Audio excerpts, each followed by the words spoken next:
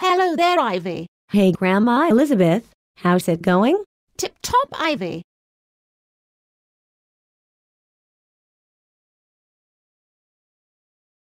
I was wondering about something.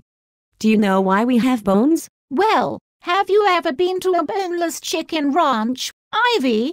I'll tell you, it's not a pretty thing. Oh, yeah, I guess it would be kind of hard to walk around if we didn't have bones. We'd be more like a jellyfish. Right you are, Ivy. I wonder if there are any other ways we use bones.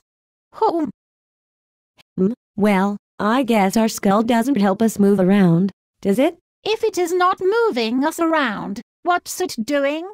Doesn't it protect the brain? Well, Ivy, I guess you are right. It does protect the brain. I wonder if there are any other bones that help to protect vital organs. I'm pretty sure that the ribs do that too. I was looking at a picture in my science textbook and it showed that the heart and lungs, liver and stomach, pancreas and spleen are all hidden by the ribs. Right again, Ivy. The ribs do protect your internal organs. Did you know that the ribs and the sternum, or breastbone, make up the thorax? I did not know that, Granny. Thanks for telling me that. Thanks for the coffee. I'll see you later. See you later, Ivy.